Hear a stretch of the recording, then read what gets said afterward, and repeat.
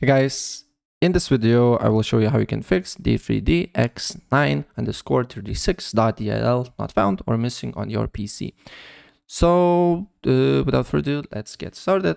The first step method that I suggest you to do here is simply restart your computer and look if the problem persists. And if it's persisting, then I suggest you to install the latest version of DirectX. You just need to, on Google, you just need to write DirectX and use the runtime. Probably it will be the first link here. Open up, select language and download setup. And let's do that. Then install it here by pressing on the setup, then press on I accept agreement, deselect this option here and hit next. And after this setup is installed, you just need to restart your computer and look if the problem persists or not. And if the error occurred when you try to launch the game, then open up your game client, for example, Steam, Epic Games, or other. Go to library, find the game, right click on it, go to properties, go to installed files and verify integrity of the game files. So maybe your files is corrupted. And then hit browse, or on search, simply look for game, right click and open file location, and you will be here.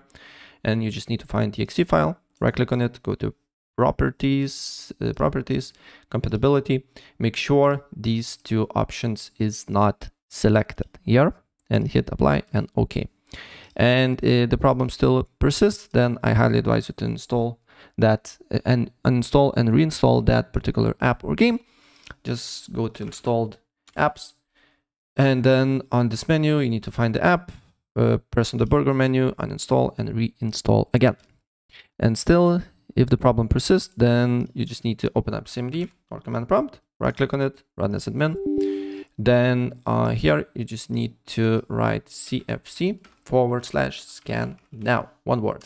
And what it does, you just need to wait until verification 100% complete, and your computer just will look for the files that is corrupted, and your computer will fix that right after the verification process is ended. And then restart your computer again to look if the problem persists or not.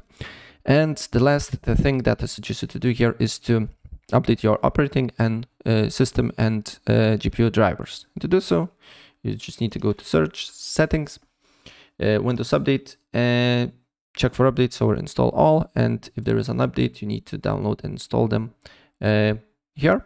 And then same thing with your GPU drivers, depending on what GPU you're using. If you're using NVIDIA, there is GeForce Experience to that. You just need to go to drivers, check for updates and install the latest drivers. If you're using AMD, I believe there is AMD Radeon app, or simply you can go just device manager to device manager.